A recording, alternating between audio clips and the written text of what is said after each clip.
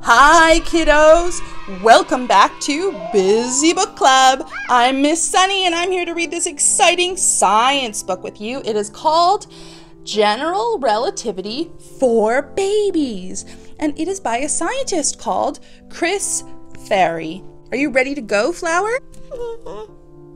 Who's this, Flower? Sweet puppy. Sweet puppy. Okay, sweet puppy, we're going to read this book. Here we go.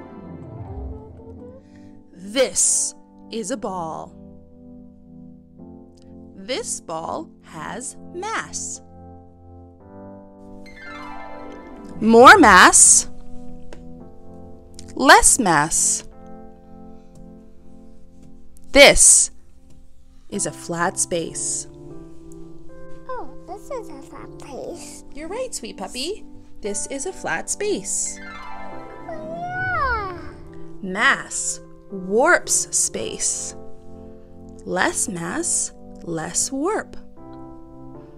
So this one is more mass, so you see how the space is warped. But over here, less mass, less warp. What do you think about that, sweet puppy? I think this one is the biggest. I think this one is the smallest. Turn the page. More mass, more warp. Look at that big ball. More warp, then less warp. That's right. What's this? This is a small particle. Good question, Flower. It wants to go here. Do you see the path it wants to go? Yeah. I see the path it wants to go. But it can't because the mass has warped the space. Here we go. It must follow the shortest path through curved space. The ball is spinning. The ball is spinning. Oh, and I can page. You have to show. Oh, there you go. Mass drags space. See how it's spinning and it's dragging the space? Oh. Space drags mass. Wow. Drags mass. Space drags mass. That's it.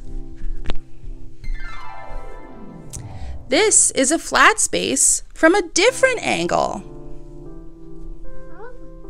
See mass warp space from this angle? Yes. And from this angle. Shrink a large mass enough. Shrink, shrink, shrink, shrink. And it becomes a black hole. Are you sniffing that black hole, sweet puppy? Sniff, sniff, sniff. A black hole is a large amount of mass in a relatively small area.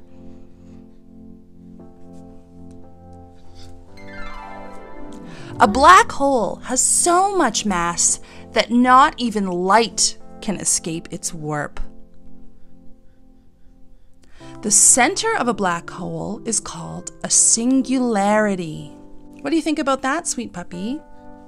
I think these two are just round holes. You're right, I think they're black holes.